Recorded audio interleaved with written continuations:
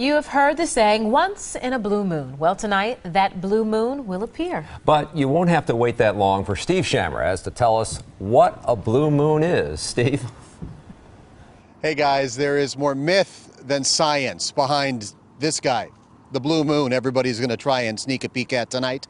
It's not as rare, though, or nearly as blue as some people would have you believe. I hear the enthusiasm. The topic of tonight's show at the UWM Planetarium is Pluto, though many people here are focused on something much closer to home. I was surprised to receive 2 phone calls today about the blue moon. UWM Planetarium Director Jean Creighton knows a thing or two about the brightest object in the night sky. She says this blue moon thing, it's just a full moon with a fancy name. The full moon is nice, but we have a lot of those. And the mythical blue moon is just the second full moon in 1 month.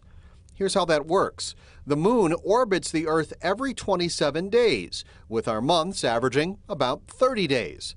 So every 3 years or so, we get 2 in the same month. So the expression once in a blue moon in some ways is misleading because it happens more often than you might imply from the expression.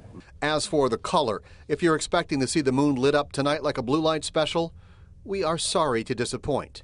Jean Creighton says even on a bad day, blue is just not the moon's color. When there's a lot of particulate matter in the atmosphere, it tends to make things look redder because the red light comes through.